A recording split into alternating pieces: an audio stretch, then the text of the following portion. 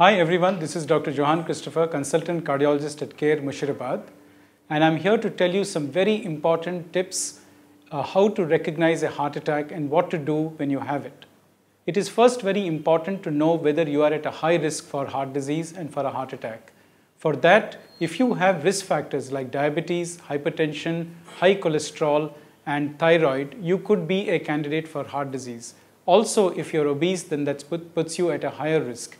If you're a smoker and you have alcohol in excess, again that makes you a high risk for heart disease. Once you know your risk profile for heart disease, it's very important to know the 5 or 4 trigger symptoms for heart attacks. The first is a very severe chest pain which is central in the chest and doesn't go away even after you move or after you take an antacid. The second is an unexplained breathlessness when you're sitting or doing a very notional activity. The third is having unexplained dizziness or a sudden feeling of dropping to the ground.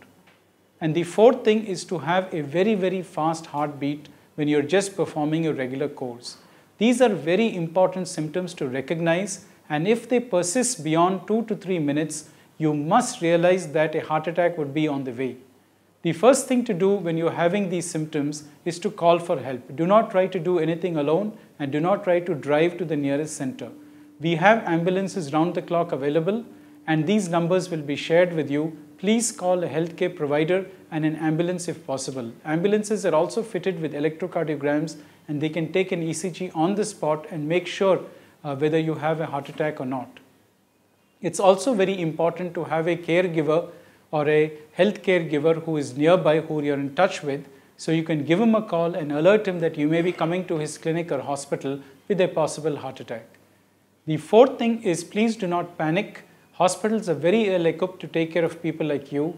If you have an aspirin with you, please take it and crush it under your tongue and don't swallow it. You will get a lot of relief.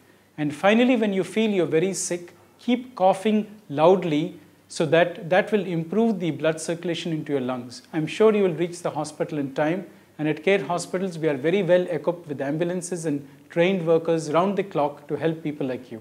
Thank you.